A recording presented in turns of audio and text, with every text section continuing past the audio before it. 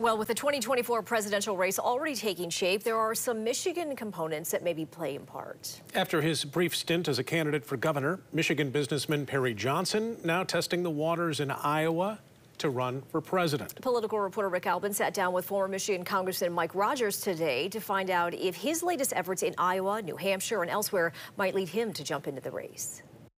Congressman, I want to talk about a group that you have formed, or a movement, perhaps, that you're trying to create, that you say you and your wife were having a discussion and decided that the conversation in politics today, my words, not yours, is just too coarse, that it is too divisive, that is not solution-based.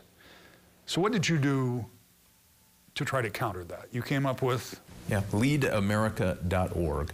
And what we're trying to do is just change the narrative. We have serious problems.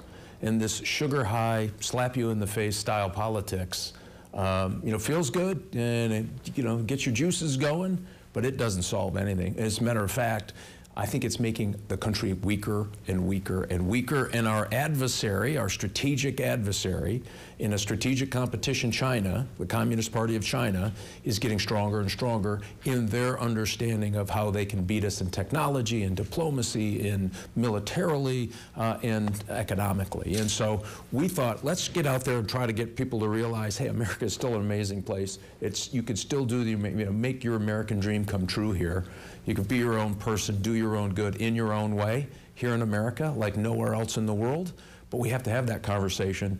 And then we have to start being a bit of a happy warrior about things we have to change to make it better, to move forward so that we can compete and protect prosperity for future generations. A number of members of Congress, you're a former member of Congress, have pointed out that it will not be long before the interest on the national debt will supersede the amount of money that we spend on defense in this country.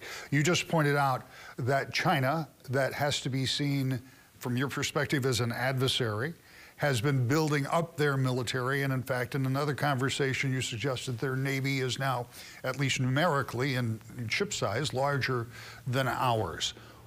What do you do about that? I mean, that dollars and cents problem is not something that can be rapidly changed. No, I do think we need to reevaluate how we're going to position our U.S. military to compete with a country like China, third largest nuclear arsenal in the world. Very modern, maybe as modern as the U.S. arsenal. They have militarized space. They have killer satellites to take out our satellites. People say, what does that mean? Think of your GPS going out and never coming back. Things like that would put us in a disadvantage in any battlefield confrontation.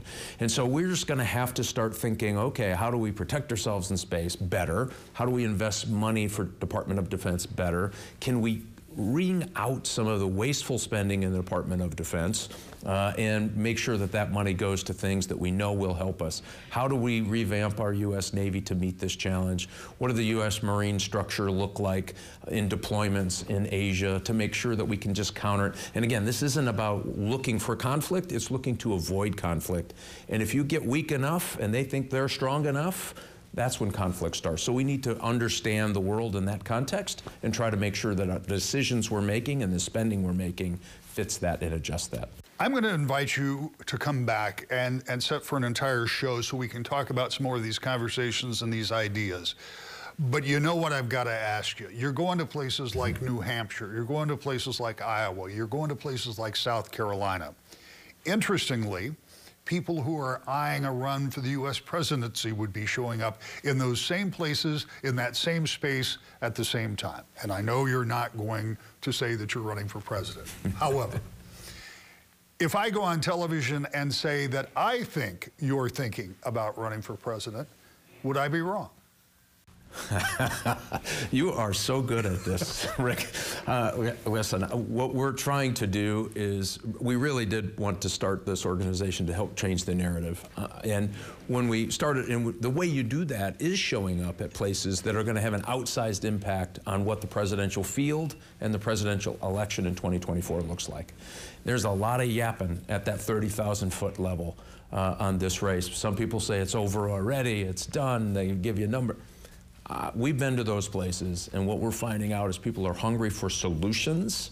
and an effort to bring the country back together. And what can happen? Two things.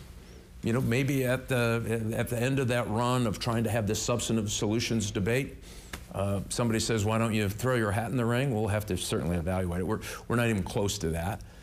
Or candidates start drafting in on this notion that, hey, maybe this is a better message. This is a better way that we can lead the country. This is a better way we can talk about issues so we can get something done.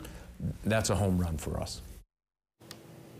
Speculation that Governor Gretchen Whitmer might be interested as a Democratic candidate if President Biden doesn't run has been met with flat denials from the governor. Biden has still not officially declared for a second term.